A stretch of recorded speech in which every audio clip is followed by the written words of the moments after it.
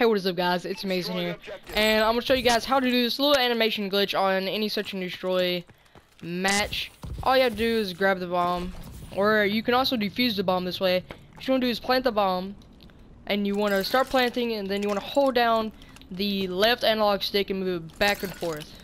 As you can see right here, look what it does. It makes you just like plant the bomb super fast. It's really weird how it does that. You like plant the bomb so fast. Just move back your stick back and forth. You just play it so fast. And left analog stick moving back and forth, just back and forth. I don't think you have to do it in a circle or anything like that. Just back and forth. And I hope you guys enjoyed this video, and I'll catch you guys in the next one. Peace out, guys.